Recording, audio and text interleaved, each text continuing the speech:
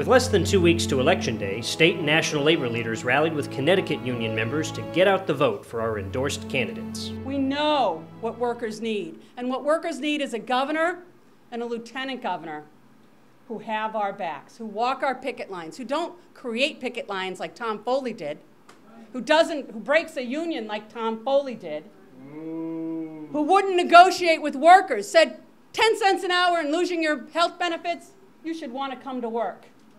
And then sending Doberman pinchers and German shepherds and armed guards on those picket lines, destroying a town, destroying a union, destroying lives. We don't need that in a governor.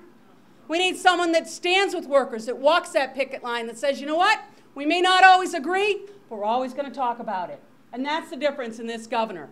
I think there are two clear choices we have here. We're talking about the 1%er, who hasn't paid taxes in 3 years, hasn't contributed his part, because after all, this is America. And then there's the real person, Dan Malloy, who's led us, who cares about our wages, who cares about the health care, who cares about our retirement and our future. And when we've contributed to this society, how could we then reflect and enjoy the golden years, if you will?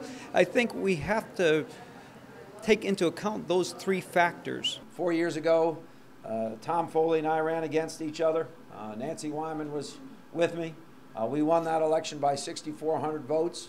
And as a result, we've accomplished some really big things in 4 really tough years, as opposed to what Tom would have done, and he told you what he would have done. He would have cut the $2 billion in spending. That would have led to another 36,000 people in the state of Connecticut losing their jobs. It would have meant that we would not have been able to straighten out our pension obligations. Remember, they were 42% funded when we came into office. He would have defunded them just like they're doing in New Jersey as we speak. When we look at what Foley's talking about in flatlining in the Wisconsin moment, that's a politics that doesn't work. It hasn't worked in Indiana, it hasn't worked in Kansas, it hasn't worked in Wisconsin, it won't work here.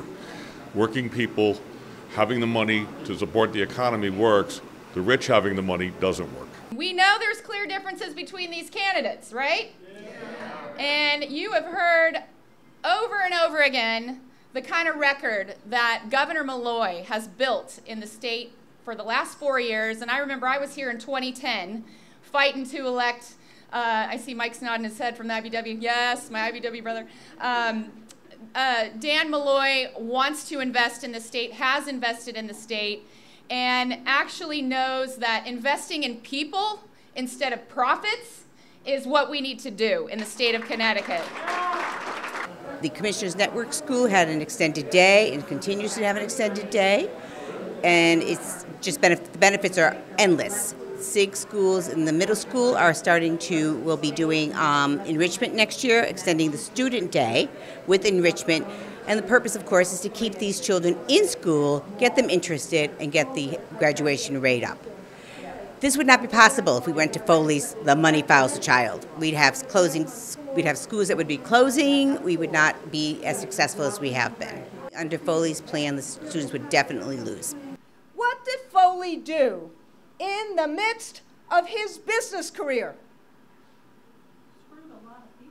Exactly right. But I can't say it that way. So think about it.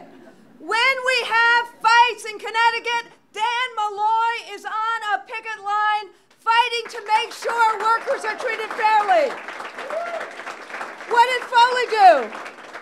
He closed shops. He closed places. He actually hired scabs and security lines to break strikes. How is that? How is that respecting? How is that respecting the men and women who work every single day? So it's not just what he would have done in the last 4 years. Think about that as an action. Governor Malloy created jobs in this country and in this state.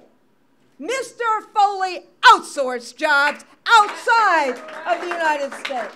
We're also supporting Dan Malloy and Nancy Wyman because he supported the healthcare workers in Connecticut. When we had the workplace violence legislation, he was there for us. When we did the unsafe staffing bills, he was there for us. He understood the importance of staffing levels and how you would get the outcomes and save the state and hospitals money. He was there for our APRNs, our advanced practice registered nurses, and when they're independent license. And again, for Ebola, he showed leadership. It was not a blame the nurse situation. We don't want a Texas moment here in Connecticut. We're happy he followed the Scouts' motto of to be prepared. I'm a strong supporter, and I am so proud to be part of a union, state federation, state AFL-CIO, national AFT, national AFL-CIO, that is stepping up and claiming this as a priority race for them. We've got to do this together. People have to know what's on the line. We are fighting, and we will fight through next Tuesday. Don't stop. Thank you. As a union, we're stronger together. That's why we're urging our members to unite and send a clear message that Connecticut is not for sale.